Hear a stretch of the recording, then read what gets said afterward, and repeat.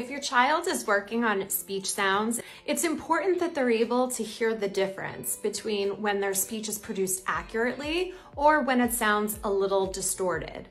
So one tip that I recommend is to record them. Have them video record themselves on your phone, say 3 or 4 or 5 words, and then play it back. What do they think about the way that they produce their speech sounds? Do they think they should try it again? Or do they think that they figured it out? Less reliant on you requesting that they repeat it, and they're better able to assess their own speech. The game telephone can be a lot of fun, especially when it goes wrong.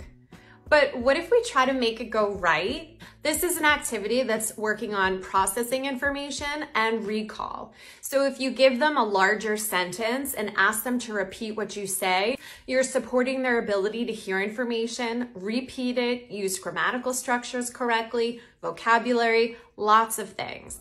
Working to improve auditory recall skills.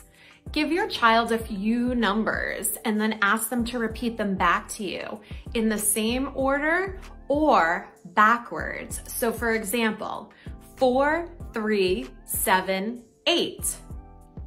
8, 7, 3, 4.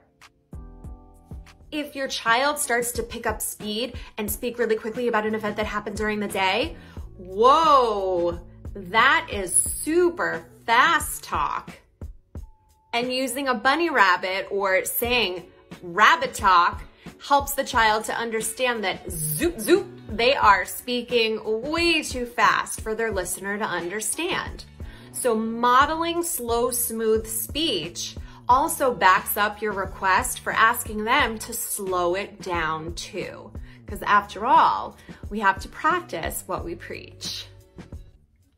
When your child starts demonstrating repetitions of words or phrases, before you get worried about stuttering, make sure you're doing these few things to help them with their environment. Make sure you're looking at them when they're speaking. We're all guilty of turning our bodies away when our kids are talking because we're juggling 17 different things. But making sure your shoulders and your eyes are facing your child while they're speaking. Do not bring bumpy speech to their attention.